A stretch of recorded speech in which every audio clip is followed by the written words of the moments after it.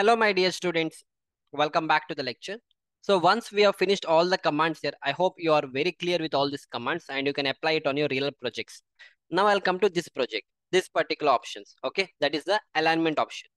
So if you see this particular chart, you can see everything is not, it's not looking good, isn't it? You can see few names have come in the middle, few names are come on the left side, few names are on the right side, few names on the left side. Even the numbers are not properly aligned, right?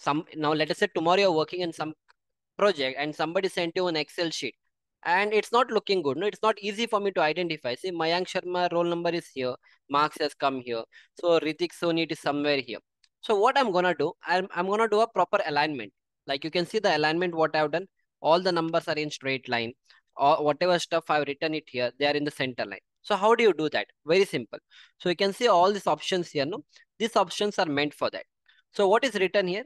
It is written align left. That means everything will be on the left side. The second option what we have is center. So everything will be center like this. If this is the width of your row, whatever is the center of your row, no, that alignment will happen. And the last one what we have is align right. That means something like this. Everything will be on the right side. So what I'll do, I'll make it very nice. So what I'm gonna do, I'll just select all these things. You just select this. You select all the uh, stuff what you have in your table. I selected everything. And now what I'll do, I'll click on the anything you can click. Okay, I'll go with the center because I want to keep at the center. I click on center. So what has happened, even though I clicked on center, few of the people, the student name has gone to the left, roll number has gone to the right, the total has gone to the right. Again, I'll click on this. Now you can see everything has come to the center. So now this is in a proper alignment and it looks good also. Finish. So this is how you can do the alignment of your uh, text what you are written. Now let us say you don't want the names of the students to be at the center. So only you select this part. Only I'll select this part. And now I'll keep them at the extreme left. That means this is my align left. So you can see all the names has gone to the left. Suppose if you feel no, left I don't want. I want to keep at the right. You come to here, keep on the right side. So everything will be on the right side. But it doesn't look good. The left is a good thing what you can keep. So you can keep something like this. Got it, no? So that is how practically tomorrow you get any projects like you see here. All these things I have done it. So you can see all the number and all I kept it exactly at the center. These are my quantity estimation Excel sheets. Okay, so this is how we have done. So in this way, you can make use of this alignment. You can see align left, align middle, and align right.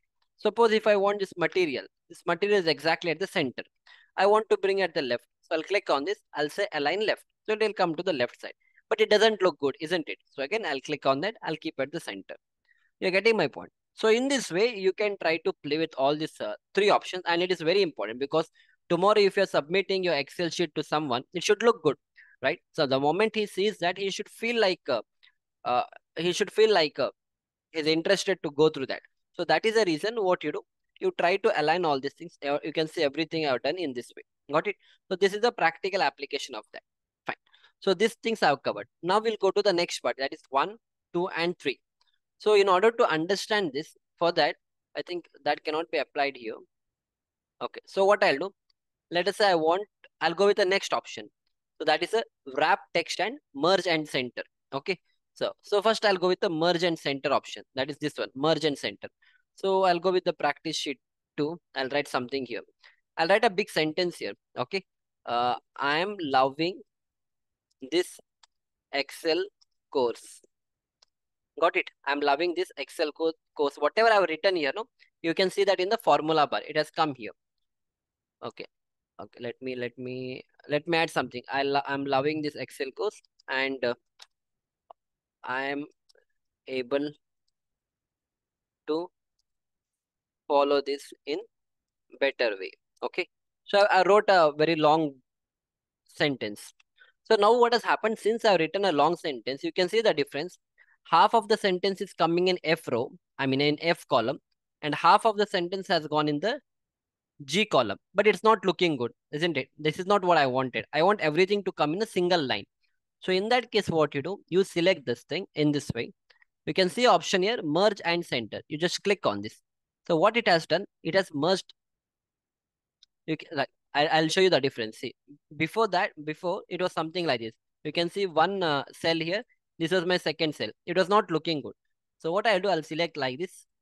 and I'll say merge and center. Now what has happened? Everything has come in a single line. So this is the application of merge and center. So now where do you put this into application? So this is where the application happens. So if you can see here, all these things I've written: name, name of the work, name of the project, and all. So this is where the application comes. Or let us say, yeah, let me do one thing. Okay, you can see here, right? So I've written ground floor plus, yeah, I'll just go with the, yeah, you can see here. You can see the application of that. I'll say merge and center. Yeah. Suppose if I write it here, it will be in this way. Okay. So what I did, I selected everything and then I told merge and center. Now what has happened? This entire thing is acting like a single cell, and exactly at the center it is coming. Okay. So if you want, I'll do it here. I'll write something here. I'll write bill of quantities. Okay, wait. Let me go with this. I'll write here. Uh, Welcome to this wonderful as Excel course. Okay, this is what I've written, but I want this to come in a very better way. So what I'll do, I'll select this part like this, in this way. All the cells I'll select. Okay, and I'll say merge at center. Now what has happened, this entire thing is one cell for me. These were the individual cells. Now this entire thing is one cell. But again, I'll make it more better. I'll select this. Okay, whatever we learned so far, no, we'll put the application of that. So I'll make it bold. So it got bold. Now I'll change the font. Font I'll keep this one, or I'll keep the different font. I'll keep this font, or I'll keep this. Okay, anything is okay. I'll go with this font. Okay, this is done. Now I'll increase the size. You take this option. You keep on clicking on this. Okay, wonderful spelling is wrong. Okay, wonderful. Okay, now again you see, this is my end. Again, I'll give a thick border to that. I'll go with this. Okay, I'll say thick outside border. Okay, now it's looking good, isn't it? But again, you see, this is the entire cell what I have, but whatever I've written is at the bottom. I want this to come at the center. So now this particular option, what you have now, this one, this will be handy now. Click on this.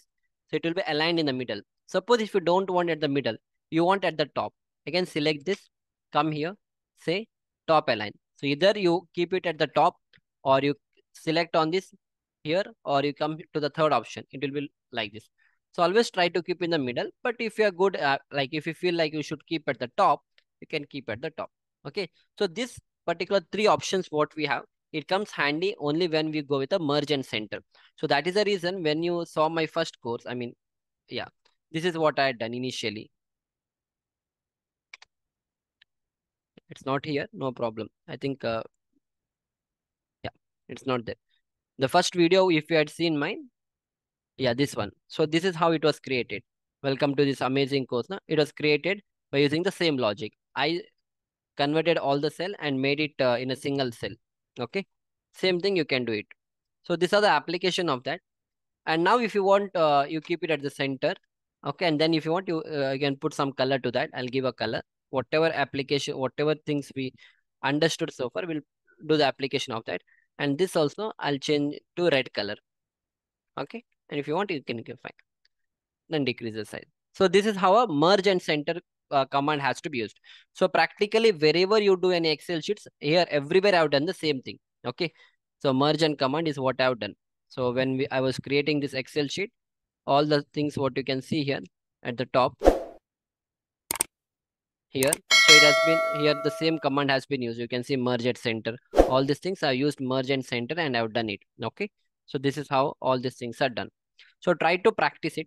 Wherever you want, you can apply the merge and center command and you can try to do that. And the last one what we have is a wrap text. So what is this wrap text? For example, I'll write something here. I'll go with this. Okay, I'll teach you on this part only. Yeah. Yeah. So I'll do one thing. Okay. I'll just write few more words here. 𝗏𝗏𝗀𝗏𝗏𝗏, and I'll write very good student. Very good student. Okay. So now what has happened? It is coming like this. But I don't want to increase the width of this. This I don't want to increase. Okay, this will be this much only. But what has happened? This very good student, it is not visible here. So what we can do is I'll just select on this and I'll go with wrap text. So you can see what has happened. whatever row height you had, no, it got increased automatically. Again, I'll do Control Z. So I want this to be shown correctly, but I don't want to increase the width of this. This width I don't want to increase. So in that case, what you do is select here, go to the option called as wrap text. So click on that. Now you can see David Conver is a very good student and it has come. What it has done, this particular row height, what we had, no, it has increased. Similarly, if you want to do it here, Mohammed Sadan is an average student. Okay. So again, that student, let us say, even if I want to decrease like this.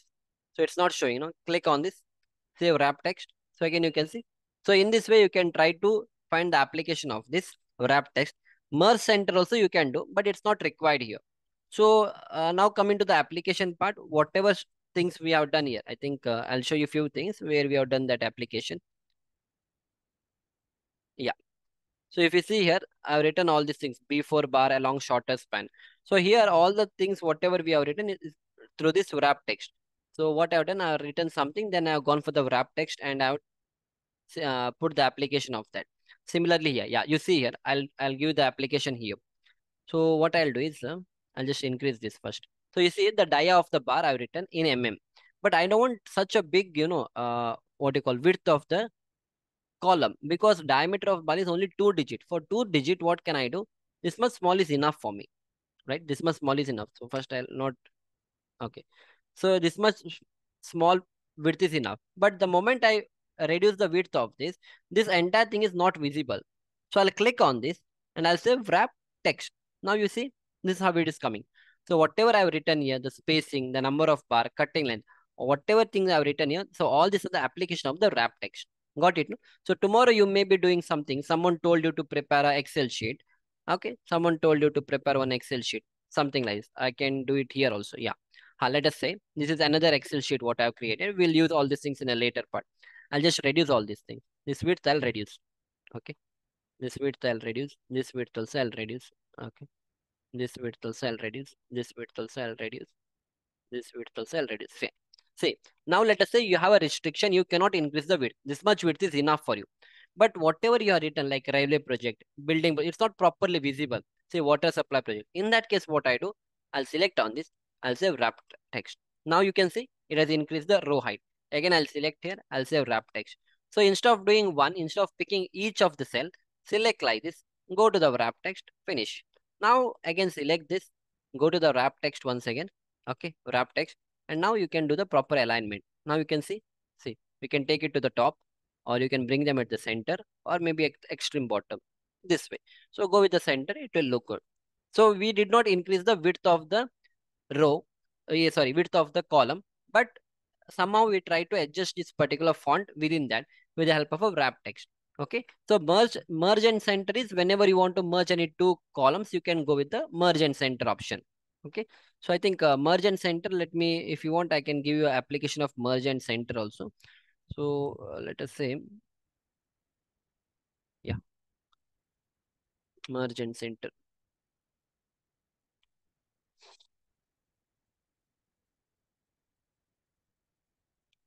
Yeah. So merge and center, we have seen the application here. Like I've written a development length. If you want, I'll delete it. Okay. So I'll write here. I'll write here development length.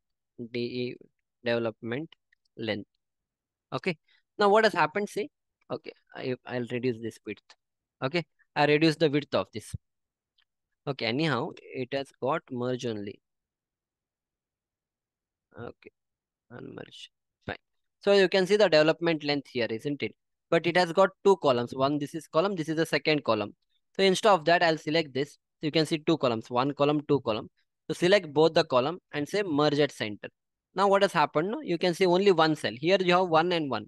I mean, two different cells you have here. But here it has been put in a single cell.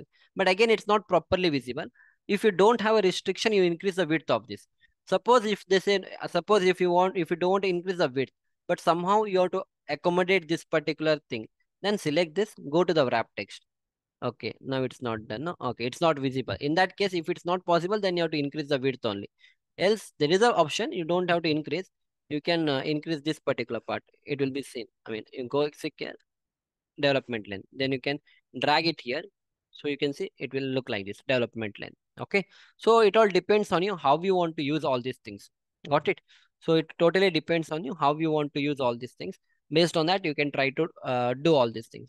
So I think most of the commands, whatever initially we are requiring, we have seen like merge command, wrap text command is also done. Yeah. Next lecture will go with this particular command. Anyhow, yeah, I'll be covering this command here itself. Or let me yeah, so I'll be covering this particular commands in the next lecture. This is about the text and all, how we want the text to happen. And one more thing, remember, anyhow, I'll cover it in the later part also. Whenever you write numbers and all, when you decrease the width of your row, it will show hash. Okay, number, if you select here, the number is shown here. But right now it's not visible.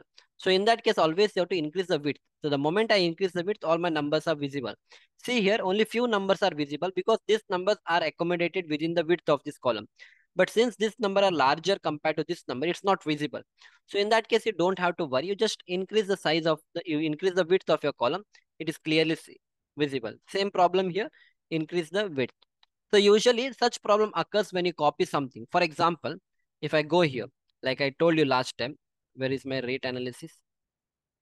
Yeah. Yeah. So if I gone to this rate analysis, I copied something from here, right? Let us say I'll copy like this. All these things I'll say Control C and I'll paste it somewhere here. Okay. I'll paste it here. Paste it here. So it will look something okay. In this case, it is okay. Here what you do, just increase the width of all these things. Okay. Rest all things will look good. So here that problem will not come. When you're copying a large number, that will happen. Okay, anyhow, let me copy the same number from here. I'll show you the application of that. Yeah. Let us say I copied some numbers from here. This particular thing I'm copying. So what I'll do, I'll say Control C and I'll go to the sheet number 2 here. Let us say sheet number 3 and I'll paste it here. So the moment I paste, you see, none of the numbers are visible. So you don't have to panic. You just come here, increase the width of this. So this is properly seen. Now you increase the width of this, increase the width of this, increase the width of this, and then increase the width of this. Few numbers are not visible. So just increase the width of this. So all your problems will be solved. So I hope you have enjoyed my lecture up to here. So at least now 5% of Excel we have covered. We understood this entire font option. We understood about the alignment option. This another small part is left out. We'll try to cover that in the next lecture. So once this is done, then we'll go with the other options like what is conditional formatting. It's a very interesting tool what we have, conditional formatting. You'll be shocked after understanding how the conditional formatting works. This is where the real application of Excel. Right now we are just very basic stuff we are looking into. But if you want to see the real magic of Excel, then it comes when we understand the conditional formatting and when we try to apply different formulas, when we try to do the addition, subtraction, multiplication. Okay, all these things are created through Excel only, where we get all the ready-made answers and all. So as we move forward, we'll try to cover all these things. So we'll see you back in the next lecture. Thank you.